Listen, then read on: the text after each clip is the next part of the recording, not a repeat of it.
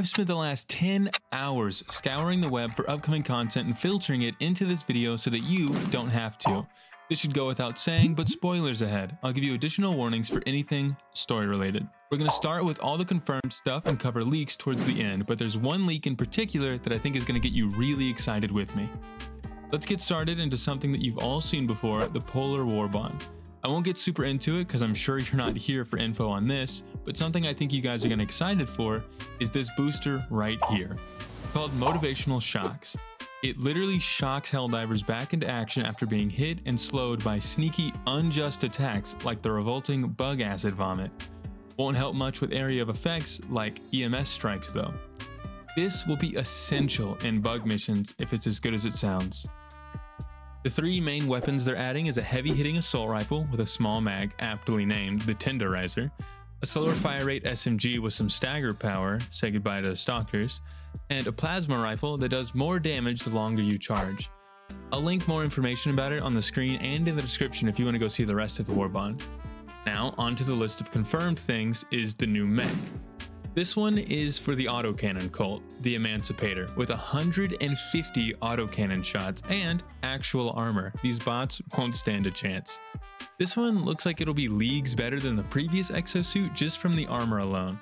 I'll link a video in the description if you want to see more on this, but I'm so excited for the leaks, so we're just going to move right through this and get to the next thing. Next is something of a promise. While we only have a little bit of information on it, the home planets have generated a lot of excitement. The devs have promised that the home planets of the bugs and the bots will be nothing like the planets we've seen so far. Cyberstan is the old home planet of the bots, so maybe we'll get a glimpse of that soon, but if that's not enough to get you excited, it's believed by some of the rumors that the Bile Titans are actually small on the bug home planets. Again, that's just a rumor, there's no confirmation on that. But that does lead me into my next topic, the Hive Lords. Have you ever been walking around and you see these giant worm-like corpses? That's a Hive Lord. In the first game, they were mega bosses. This is likely what would make the Bile Titans look small. Remember, we're only seeing the head of the Hive Lord when we see these corpses. They're believed to be extinct now, however there are rumors and speculation that the Termicide might cause a new version of them to evolve, which would explain the large eggs on the new Termicide missions. Now, we have two more basically confirmed additions before we get into those juicy leaks. So up next, vehicles. They were leaked around the time of the first mech, however people have seen these in-game, so they're basically confirmed, it's just a matter of when. We've seen two variations, the Rover, which is on screen now, and then what I'm more excited for, the armored tank. I'll leave both links to these in the description if you want to dive deeper, but I'm super excited for those. And if you have at all looked at leaks for Helldivers, then you've definitely seen this. One of the last confirmed things, the new enemy faction. Now, before I continue, some people don't want this spoiled for them, so this is your time to click off. Thank you for watching this far. The new faction is returning from the first game, the Illuminate, a highly advanced alien race. On top of just seeing people talk about it online, which we've seen everywhere, we've also seen some leaks in-game. There's blue lasers flying across the sky, and even some videos of them on the planet, yet when you get too close to them, they cloak and go invisible. And you can even see some cloaked ships in space. Some people claim that this is the graphics thing of our own destroyers, however, I feel like the shape of the cloaked ships is too different to match ours. But hey, I'm just a guy, maybe I'm wrong. Now, we've seen some Blender rendering models of them as well, and they do look pretty sick. So if the leaks are to be believed, this is what the bug hole equivalent looks like. So you'll throw a nade in here. This is where they will spawn more out of. And here is some leaked audio files of them. This is in no particular order. It's just something that the data miners put together in sort of a thematic audio file for you to listen to. So I'll go ahead and play that right now. For a minute, I thought I might never vote again. The Helldivers are here! Unidentified hostiles incoming. What are they? The squids are back!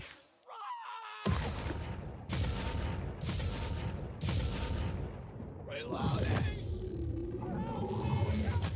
The tentacles!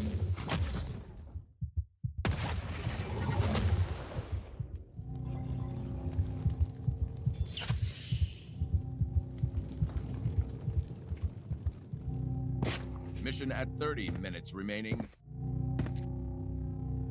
Enemy elite.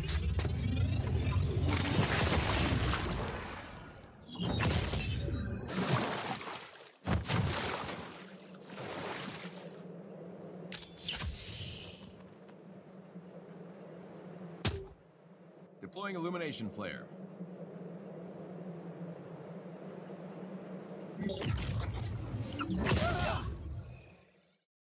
Now, this does give us an idea on how they're going to arrive, but something I'd like to point out is in the audio, someone mentions tentacles, and one of the new weapons in the war bonds has in the description tentacle terror. This could just be a little Easter egg, but maybe it's also a hint at their approaching arrival since it's coming out in the new war bond, but that's just speculation from me.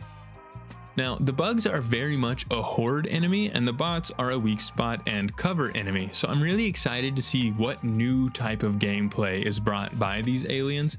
I don't really know what could happen. I've heard some talks about hallucinations and like making us kind of blind, which would finally add the stratagem of the illumination beacon in the Stratagem Hero game, if you've seen that. Now, we have finally made it to the leaks, and I am excited.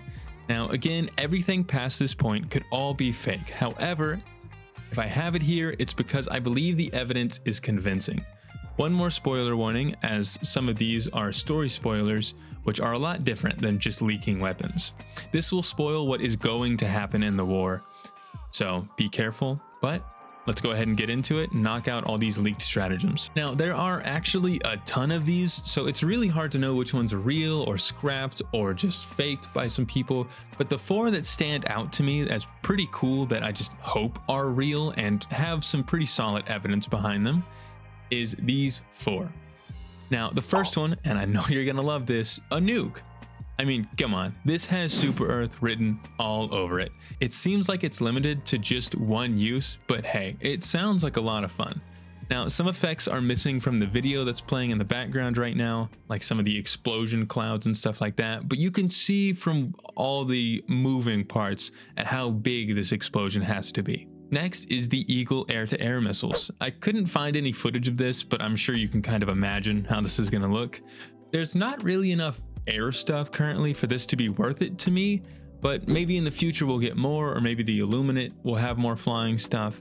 It's still super cool and I really want to use it, so I am hype about it. Third, we have something very different than all the other ones we have. It's backup. 5 soldiers with assault rifles and then a 6th one that has a machine gun. I think this might do well with the bugs, but I can't imagine they'd last a single second against the bots. But still possibly really cool. I mean, imagine 4 people calling them all down and you have an army of 24 soldiers plus 4 Helldivers. You could defend the hell out of a place. Like, I feel like defense missions will just become easier if this works as good as I want it to. Now, lastly for these, it's something I'm actually super excited for no real reason, the Displacer Backpack. It works as a safety net. If you were to take lethal damage, you just get teleported away, which sounds awesome. But the question is, how far and how often? Because imagine you just get teleported into a swarm of bugs. That's not very kosher. There are some others, and I'm going to go ahead and drop a link down in the description for those who are curious and want to see the rest. Now, 2 things that may or may not be real. A camera that you can call down, which I've seen people theorize that this increases your rewards, but I don't really know if it fits into the game other than being funny. This could just be an Easter egg to the Starship Trooper movie, which they have a lot of Easter eggs towards that movie already in the game, so maybe that's what it is, but we'll have to see. I would love it to be added. It sounds funny and fun. And next, more practically, the Scorcher, but in a pistol form. This would be pretty cool. I don't know if it's better than the grenade pistol, God's gift to Super Earth, or the revolver, now that you can spin it around and put the big iron on you, but we'll have to see. Now, I've made you guys wait long enough. The big story update, hot off the press. Well, a couple of days off the press. We've leaks of 2 new mission objectives, and they look awesome, and the potential for a super colony planet. You heard that right, and here are some pictures of it.